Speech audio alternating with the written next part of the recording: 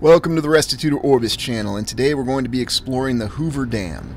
The exploration of the Hoover Dam is going to complete our initial look at the so-called Great American Monuments or structures. We looked at the Statue of Liberty in the east, we looked at Mount Rushmore in the Midwest, or the West, depending on your perspective, and now we're going to look at the Hoover Dam in the west, or vicinity of the Mojave Desert, near Las Vegas. The Hoover Dam warrants our attention because of its construction timeline. We're going to look at specific details about it, but initially we're just going to take the glance of the Hoover Dam that many people do when they're on tourism in Nevada. When you look at the Hoover Dam, you see that this is a very impressive structure. Would you be surprised to know, though, that the Hoover Dam is actually considered an Art Deco construction? Of course, the other aspect about it is that it was built during the Great Depression, and right now we're simply relaying what is generally well known about the dam. We're also told that because of its tremendous power supply capabilities, it supplies power to Nevada, Arizona, but primarily California, which takes the majority of its power.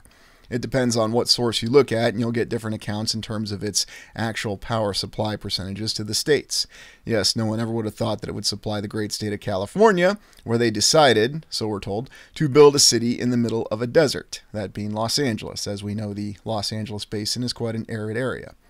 Looking at some of the images, though, of the exterior and the interior, we see a tremendously impressive edifice. And indeed, the dam, and I'll try to resist the urge to make dam puns, so much for that.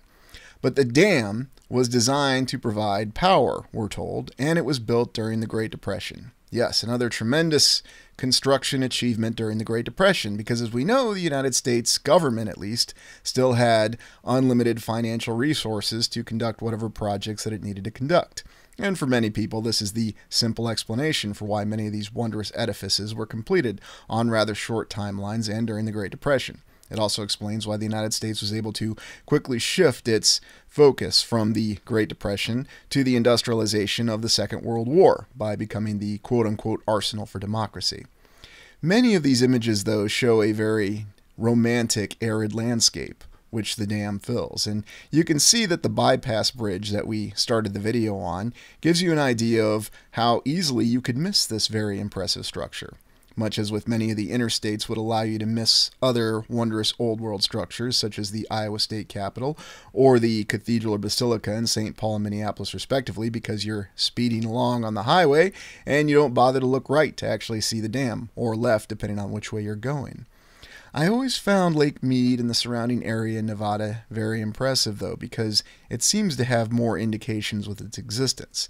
The dam is extremely unique because of the fact that when it was completed, we're told it was one of the largest dams in the world, and we'll look at the official account after we look at these exterior images.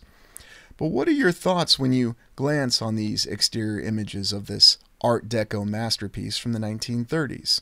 Yes, a dam that was constructed to be an Art Deco masterpiece. And here I show the different lighting on the dam, and when you consider how the sunlight changes and then you compare that with the artificial lighting that's provided, what kind of visuals does it give you of this impressive structure? And looking at the overall structure of the dam itself, and of course we all are told that this was all constructed with poured concrete, and we'll take a look at construction photos in a moment. It's very easy to realize, though, that this dam did cost many lives, and whether it was something that was constructed exactly as we're told, or it was something that may have had a little bit more to it than what we realize. And oddly enough, we'll even see that in the official account, which raises questions.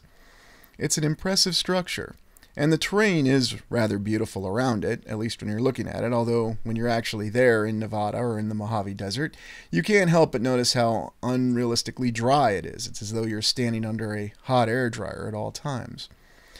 I'm always amazed at the ability that we had, or at least we're informed that we had, to lay out such a structure like this. And remember, it's not just the exterior, it's always the interior. And especially when we come to Art Deco buildings, we tend to get an idea of the size and immensity, but then also the fine detailing that went into constructing such an interior. And while the Art Deco aspects of the dam may not be readily visible just looking at the exterior, aside from some of the towers that we see that are in the reservoir area, when you look in the interior of the dam, it actually provides many different touches of Art Deco. So quite an intriguing structure overall.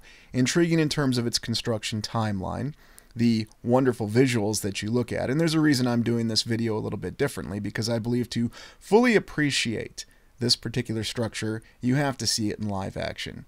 And it will certainly give a comparison in terms of how large and give you an idea with the scale in terms of some of the other structures that we've looked at. It'll also make the official figures bounce out a little bit more. This is the bypass that they built, so you could just simply drive right past the dam without really looking at it. And of course, we're told that this is for security reasons. And indeed, it's also for security reasons that there are many areas of the dam that you can't access to this day, where you can see some of the Art Deco images that we will share later. Although, fortunately, we still have photographs, purportedly from within the dam, that will show this. Interestingly enough, this dam, we're told, was a long-term construction project, although actually pulling off the final construction of it didn't take long as you might think. There's always many different challenges that we don't realize when it comes to building a dam, and you consider what an engineering marvel that this is. The other thing I find surprising, look at that, U.S. Department of the Interior, Bureau of Reclamation. Bureau of Reclamation? We have so many bureaus in our wonderful United States government. What a name, though. Bureau of Reclamation. What exactly are they reclaiming? Is it natural resources? Is it energy? Or is it something else? The dam has appeared in many other fictional accounts as well, even in that, well, less than stellar Transformers movie from the 2000s, where we're told that the dam was built to house the Allspark. Yes, it's very sad that I actually know that without referencing it. I myself prefer the original animated Transformers movie from the mid-1980s, but I'm sure you'll find that is no surprise. Back to the Hoover Dam, though, you can see it in different visuals just how complex the layout of it was. What kind of structural detailing and preparation of the terrain did they have to do? How much digging and excavation needed to be completed before they could actually begin to pour concrete, according to the official account? And what exactly was the whole purpose behind it? Of course, we'll be told that during the Great Depression they needed to provide jobs, and that seems sensible enough on the surface, but why exactly were they not building dams in every state? We certainly had rivers in every state. Why is it they didn't find any good dam site in every state across the Union and simply construct a dam? Imagine how many jobs you would have created, and we're also told that the Hoover Dam has paid for itself over time, so you could achieve that in other states as well. Let's take a look at what our friends at the Bureau of Reclamation tell us about the Hoover Dam and the official facts that we have. Again, such an interesting name, Bureau of Reclamation. You think they'd call it the Bureau of Dams or something like that. So the Hoover Dam, where is it? Black Canyon, spinning the Colorado River between Arizona and Nevada. And yes, I say spinning rather than spanning because it does seem to be spinning. About 30 miles southeast of Las Vegas, Nevada. How tall is it? 726 feet from foundation rock to the roadway. The towers and ornaments on the parapet rise 40 feet above the crest. Amazing that they know exactly how much it weighs. 6,600,000 tons. What kind of dam is it? A concrete arch gravity type. Very intriguing. Also, they don't mention that it's an Art Deco styling, but we'll see that in a little bit. What's the maximum water pressure at the base of the dam? 45,000 pounds per square foot. Very impressive. I'm always reminded of the transparent aluminum that they used in Star Trek IV to solve the problem of building a whale tank on the captured Klingon bird of prey. Yes, I slipped in a Star Trek reference. How much concrete is in the dam? 3.25 million cubic yards. Now here's where it gets intriguing. The first concrete for the dam was placed June 6, 1933, and the last on May 29, 1935. So really not all that long to construct it, just shy of 2 years. Approximately 160,000 cubic yards of concrete were placed in the dam per month. Very impressive achievement. How much cement was required? Now here's where it gets really interesting. More than 5 million barrels. The daily demand during construction of the dam was from 7,500 to 10,800 barrels. Reclamation had used only 5,862,000 barrels in its 27 years of construction activity preceding June 30th, 1932. Wait a minute. What exactly are they saying here? That there was construction that was going on prior to 1932? I mean, that's what this sentence seems to indicate to me. What are your thoughts on this? Let me know in the comments. And I'm willing to accept second and third hand sources of information for this particular exploration. If you have a grandfather or relative who worked on this dam, let me know. Well, it's really the story behind this. Reclamation had used only 5 million barrels in the 27 years of construction activity preceding June 30th, 1932. Once again, it seems like we have a conflicting account here. What was an unusual feature of the Hoover Dam's construction? The dam was built in vertical columns of blocks, and we see an image of it over here, that varied in size from about 60 feet square at the upstream face of the dam to about 25 feet square at the downstream face. An estimated 215 blocks make up the dam. So very impressive, and yet in most of the images we have many other questions that we would ask. What were the principal items of work? More than 5,500,000 cubic yards of material were excavated, and another 1 million cubic yards of earth and rock fill placed. By feature, this included excavation. So we have 1.5 million cubic yards for the diversion tunnels. For the foundation of the dam, 1.7 million cubic yards. For spillways and incline tunnels, 750,000 cubic yards. So we're moving a lot of dirt here. Well, perhaps they just should have called the good people of Seattle, since they had a lot of experience with regrading and moving hills, and the good people of Boston, who were able to do it long before heavy machinery was even invented. What were the qualities of principal materials used in the dam? The principal materials, we have reinforcement steel, 45 million pounds, gates and valves, 21 million pounds, plate steel and outlet pipes, 88 million pounds. Just throwing these numbers about of this infinite amount of material as though it was really no issue, and perhaps it wasn't. Perhaps during the Great Depression they had great logistical planning. They just had some rather questionable aspects about how they documented this, especially in the fact that we have no chronological record of photos. What construction work was necessary before operations started at the dam site? Again, they constructed Boulder City to house both government and contractor employees. Well, why not? You need to build a city before you can build a dam, and you can go to Boulder City to this day. We've got a really nice breakfast cafe there. Construction of 7 miles of 22-foot wide asphalt surfaced highway. So build a city, build a highway. Easy. Construction of a 222-mile-long power transmission line from San Bernardino, California, which it should be noted, Southern California is the main target of the power that this dam produces, to the dam site to supply energy for construction, and then ultimately to supply energy to Southern California. That still needs it to this day. At least that's what we're told officially. Well, let's take a look at some of the images that we have of the dam construction in the interior. The images that we see show a very tremendous and impressive layout with a large volume of space, and indeed this does conform with the report that we had with the amount of excavated material. Yet these images paint many different pictures and perceptions that we could have of the construction of this very impressive edifice. Now, as I said earlier, there's no doubt that many lives were lost in either the construction or perhaps the reestablishment of this particular dam. Or perhaps I should use the word reclamation. Why, again, is it the Bureau of Reclamation? And isn't it intriguing that we even have a Bureau of Reclamation? I mean, if it's supposed to be about the conservation of natural resources, call it the Bureau of Conservation of Natural Resources. It's also odd to me that once again we don't have a very well chronologically ordered account of the construction of this impressive edifice. Once again, we're to believe that we had the ability to plan out and execute the construction of this very complicated dam, and yet for whatever reason we could not properly organize a true well-documented account where we have images, video, and everything that's in chronological order. I mean, I can certainly say that one of my favorite examples, the 801 Grand Building in Des Moines, Iowa, can actually find time-lapse video that shows it being constructed over 2 years. I also saw it, so it's not to say that I don't believe that we could have constructed this particular edifice. I just find the account very problematic. And maybe we could just say that's because of limitations in the records, or it goes down to that old conflicted account that, yes, we don't want to disrespect our ancestors in the past because they could achieve these great things. They just didn't document them very well. You know, we hadn't figured out the internet yet. We didn't have the ability to store and archive records. We had them moved from one building to the next, and then, of course, those buildings tended to burn down for various reasons unknown, or somebody dropping a cigarette or being irresponsible in the basement of said building. We do see in the images, though, some of the heavy equipment that was used in the construction, reclamation of the dam, as we'll say. And it does give us clues, though, that there was a lot of effort that was put into this. And as I said, I had no doubt that there were lives that were lost in this effort. Now, I'm certainly welcoming any of you to share the information that you have about the Hoover Dam in the comments. Once again, it's another project that occurred during the Great Depression. And of course, the governments always have money no matter what the economic situation is. And of course, that's never questionable because, as we know, in most of the government establishment charters across the land, they have the ability to simply create finances or supposedly direct them. Now, we're not going to get into a complicated assessment of money. We're simply talking about the proposed difficulty of the financial situation.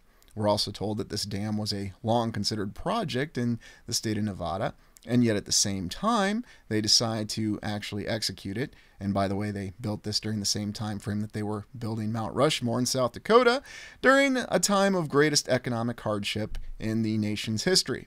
Indeed, this image here shows us how they supposedly poured the concrete in these large cavern areas, or these large blocks that they built with framework. Isn't it interesting, though, how that always seems to be the account? They build these large blocks, they frame them, and then they pour the concrete in them. I'm not questioning that. I'm merely saying that seems to be a very well-known and used technique of construction. And it does make a lot of sense from many different perspectives. Do you see any issues with some of the images that we're looking at? Is there anything questionable, or does it seem to line up? Again, the biggest point of concern that I have is just the fact that we don't have a nice, well-ordered chronological account. Perhaps there's one out there. I was almost expecting to see on the Bureau of Reclamation site a simple video with images and actual video, because, you know, we did have the ability to take video in the 1930s, even the early 1930s, that would document this colossal project. You would think that the completion of this dam would certainly be national news. We're told that it was. But would the people who were suffering the effects of the Great Depression, who were working the fields in California, since many of them came from the Midwest during the Dust Bowl? I'd even received a question in terms of how accurate I think the Dust Bowl was.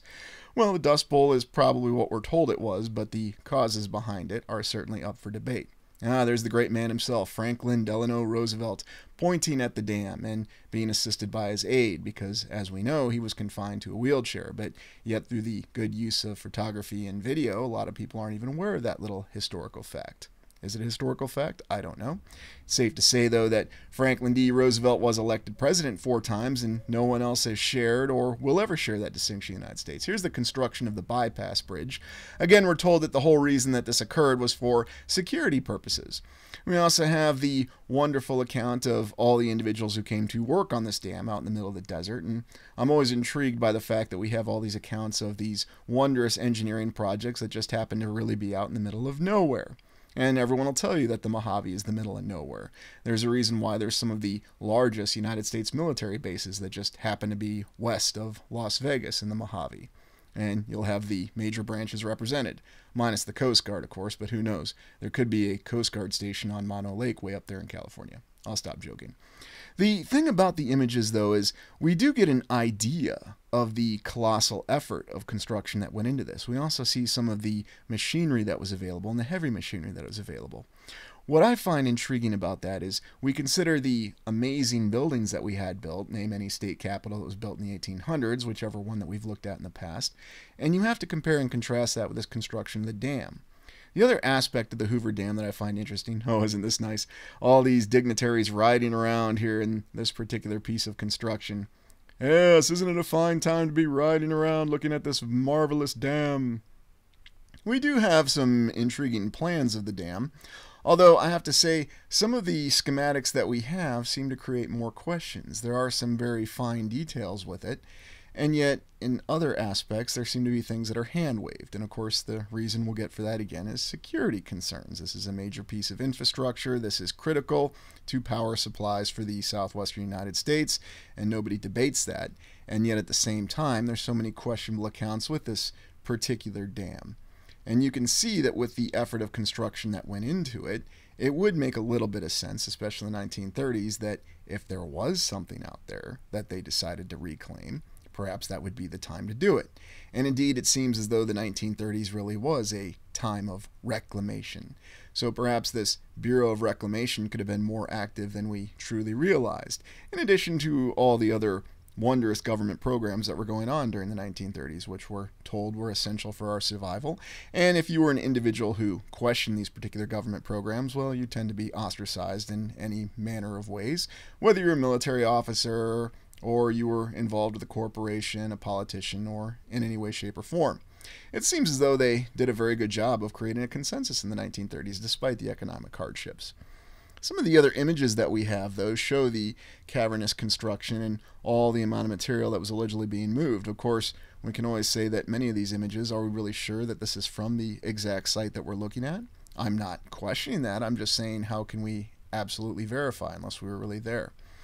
The interesting images that we have, though, that show the fine-tuned construction of the dam itself always create more questions with how they actually poured the concrete. I would certainly love to see some more photographs that show the actual pouring of the concrete. We're told that was a very arduous process, and indeed that's where many of the individuals who unfortunately lost their lives in the construction or reclamation of this dam, where that happened.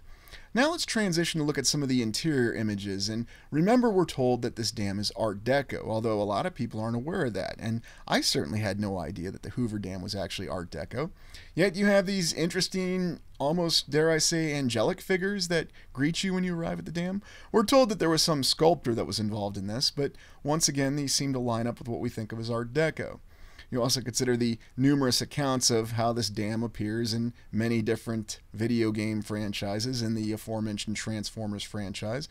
It is a very well-known landmark.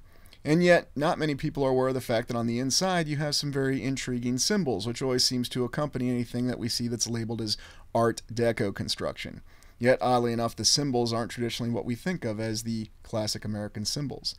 Just getting an idea, though, of the size and scope of these generators, and we also have to look at other dams, because we did come across the Keokuk power plant back in Iowa, which at the time was the largest dam. And here's an example of one of the initial symbols. Very odd. This is not exactly a symbol that we consider representative of the United States. You would think, this being the 1930s and everything being under such hardship with the Great Depression, we'd want to have some more recognizable American symbols. You know, the wings of liberty that never lose a feather. And instead we have this very interesting, I don't know, dare I say diamond or unique design. We also have these strange angelic figures. I mean, are these to represent the spirit of America persevering during the times of economic hardship with the Great Depression? Turn to the government, the New Deal will save you. I mean, is that what it's supposed to represent? Very odd, very strange, because these aren't symbols that we tend to see in other locations unless we're looking at Art Deco. The other interesting aspect about some of the symbols that you see, such as this one, is that while it seems to be on a very well built, is this a granite floor? Is this the concrete? Not sure. Is this some other advanced polymer? I don't know. You can't access a lot of these symbols because, as we said, a lot of portions of the dam are closed off. Just looking at some of the scale, though, of the interior construction, and once again, I know you're going to be surprised, we have virtually no images that show the interior construction. You just really don't need to see those, because if you have exterior photos, you can simply assume that everything went off on the inside. That seems to be a recurring theme that we have in these explorations. The other dizzying aspect with looking at the interior of the dam is you see some of the complexities. Now, some people may say that we have interior construction photos. Wait a minute. What is that? Is that the glaive there from Kroll with a big maze or labyrinth around it? And we can get some of the impressions of the Art Deco construction with unique symbols. And indeed, in other reliefs that you see across the dam, you'll see the usual array of symbols that don't tend to make a lot of sense, at least from our direct perspective. Look at that, the power individual there, flexing the muscles. And once again, we have another idealized human individual depicted here. They died to make the desert bloom. Well, maybe it should say, they died to make Southern California bloom. And I don't say that with any sort of disregard for the needs of the individuals in Southern California. It's just intriguing to me that we have this dam in Nevada, but it supplies power to all the Southwest. And again, I'm asking, why not just build more dams in the other states? They could have created more jobs, and then the dams could have paid for themselves by the power that they produced. But I don't know. It's just a question for me. You know, I'm not in government. I'm not a politician, and I'm certainly not representing any corporate interest. But look again at the elevator here, and we see this same Art Deco. And that's the aspect that you'll tend to miss if you don't really get on the inside of the dam. And it's challenging to look at the inside of the dam because of security concerns. We have these large caverns and passageways, and we also mix this with the symbols that we see that paint a different picture than what our initial impressions might be of the dam. For example, here we have a sprocket with a very intriguing symbol all around it. Now, of course, we have the usual artwork explanation behind this, and that was the very crux of Art Deco, or so we're told. There's also the aspect that a lot of these symbols are still in the dam, but you can't actually access it. You can only access it in one of the tourism-only areas. Very interesting. So is that really what's in the dam, or is that just what we're being shown that we're supposed to believe is there? Whatever the case, these symbols are very unique, and they seem to give a different account than what initial impressions would give of the dam. And if you ever get to travel to visit the Hoover Dam in person, and I recommend it even with the arid climate of southern Nevada and southern California, you'll find that you'll have many more questions. Even just looking at the exterior of the dam from any perspective, it creates many more questions. Because it goes back to the question of if we were capable of doing this during the greatest time of economic hardship in the United States history, why didn't we build more dams? In fact, why aren't we building more dams now? We're told that the United States economy has done exceptionally well despite the challenges of the early 2020s. And now that the United States economy has recovered and we're told that we have power shortfalls, we have infrastructure shortfalls, why don't we just simply build more dams? We could create more jobs. We could even put really cool symbols all over the dams and cause other questions. But for some unknown reason, we just don't do this. And there's a variety of explanations for why we don't. We don't have the political will to do it. We just don't desire to do it. We have too many safety standards, or we have other expenses that we have to attend to. I won't even say anything about the conflicts that we're supporting, whether it's materially or financially, or in all cases both, as it tends to be. But how was it that during the time of greatest economic hardship the United States has ever faced, it managed to complete, in a very short amount of time, an impressive work of infrastructure? An impressive work of infrastructure with wondrous and inspiring Art Deco decorations, maybe that's what Art Deco really is, Deco decorations, inside and outside of the Hoover Dam. What are your thoughts of the Hoover Dam? And by all means, let me know what you think in the comments. Thank you for joining me. Please like, comment, and subscribe.